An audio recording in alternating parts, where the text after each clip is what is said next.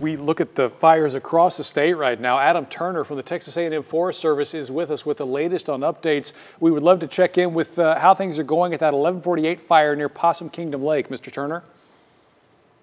Things are going well.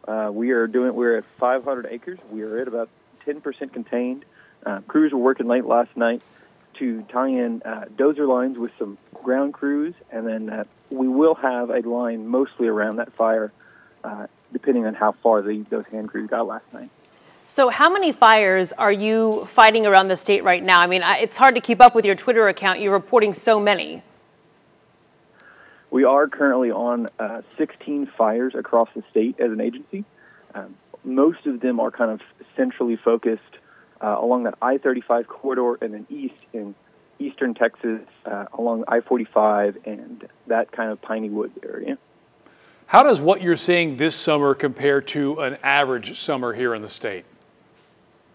It's definitely higher. We're definitely going to be in a record book year for wildfire season.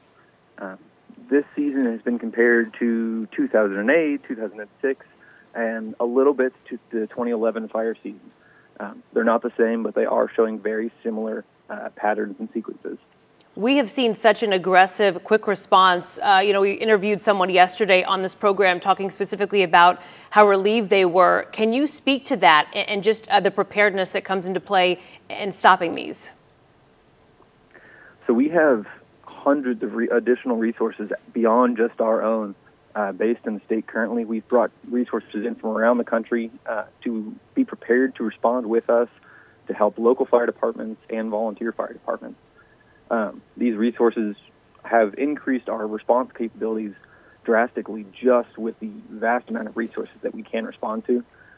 But when you have multiple large fires like Chalk Mountain, like 1148, like the West Bend fire near Wichita Falls going, resources are always going to be in short supply.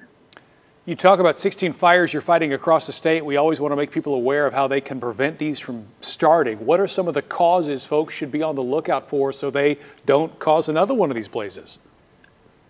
So the biggest thing in Texas is that 90% of wildfires are caused by humans.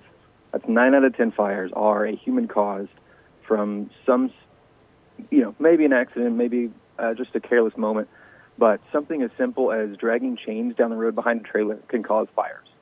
Making sure that those are tied up, aren't going to hit the road, making sure that if your tires are under pressure, to build them back up so they don't blow out. Be careful with glass and welding and anything that might cause a spark outside. If you're under a burn ban, please follow it.